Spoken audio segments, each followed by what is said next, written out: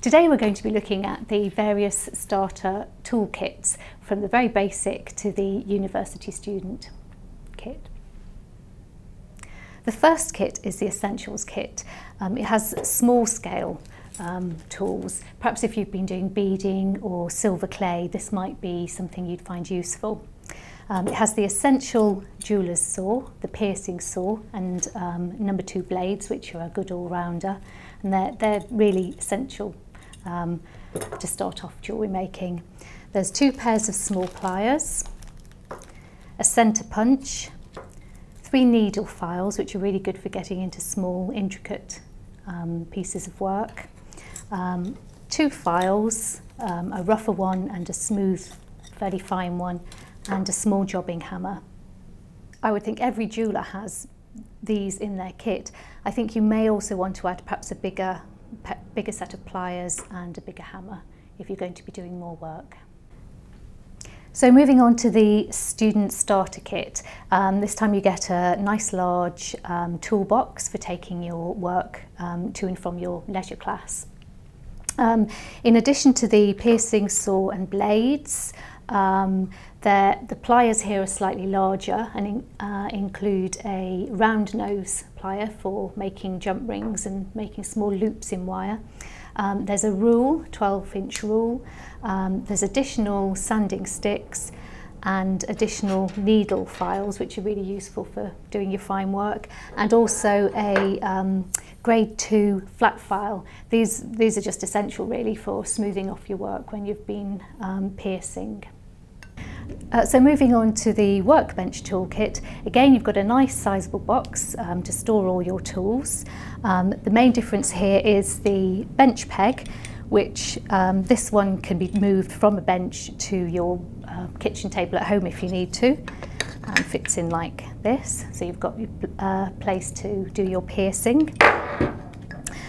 So there's obviously the piercing saw and blades. In addition, there's a whole set of pliers from flat to snipe nose to round and flush cutters. There's also a pair of snips which are really useful for cutting flat sheet of metal. The rule and the selection of needle files, and again 2 files, a flat one for working really quickly on your flat pieces, and also a half round, which again is really useful for working into curved surfaces. So finally we have the university student kit. This is a really comprehensive toolkit. Pretty much the same as in the bench kit, the selection of pliers, needle files, flat and round file and rule. There's, in addition to the centre punch, there's a scribe. We have the slightly different jeweller's saw, and again slightly different snips. This time we have Morn pliers, which are really useful because they're parallel action, so they're really useful for holding your work steady. We've got a nice heavy duty hammer here, and also a hide mallet. This is really useful for when you're hammering your metalwork and you don't want to leave any marks on it. Metal hammers leave marks.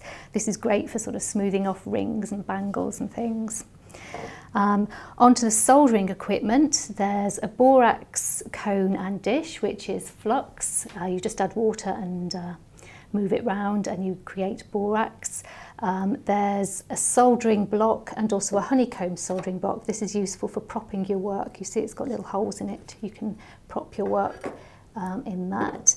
And reverse action tweezers hold the work really steady, and the wood protects your hands from heat. And a lovely little pair of tweezers for picking up your work. And also some soldering binding wire, which helps to bind your work together when you're soldering.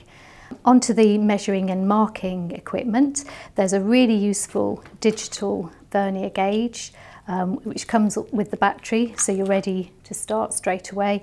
And this is a really easy and clear way to measure thicknesses of wire and sheet. A very useful piece of kit.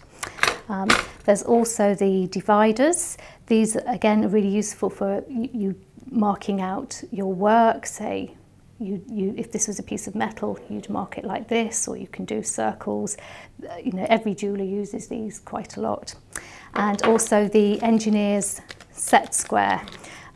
This is great for making nice straight lines on your work because you can use it as a guide. These are really good pieces of kit for getting your work nice and tight.